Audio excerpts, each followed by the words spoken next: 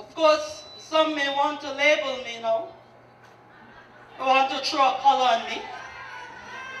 But I'm here to tell you, teachers, that there is no doubt in my mind that you get my uttermost respect and regards.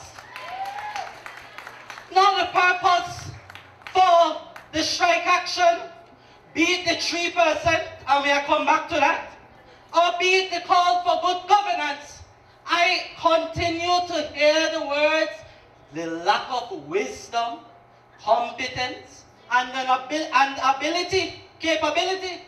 But we must really ask ourselves, who taught you the content that you have and are able to exemplify today? Isn't it the same educators? The same educators we often disregard.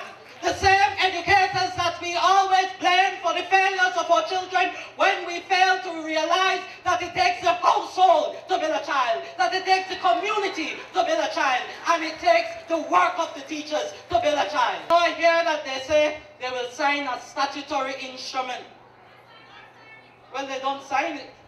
But you know what the young people have been saying, and if you check the cameras, there was a banner that said, the students got your back. Because while there are temporary replacements for teachers, there is no temporary replacement for the students if we stand in solidarity with our teachers. And so I tell them, you know, I want it to be known that the objective is not to trample no government.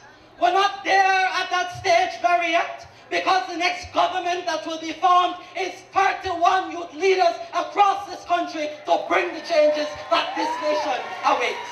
If you hear me, I said a national youth party, which will be a third youth party of 31 youth leaders across the country. And I will aspire to be your Prime Minister. Hear why though? Hear why?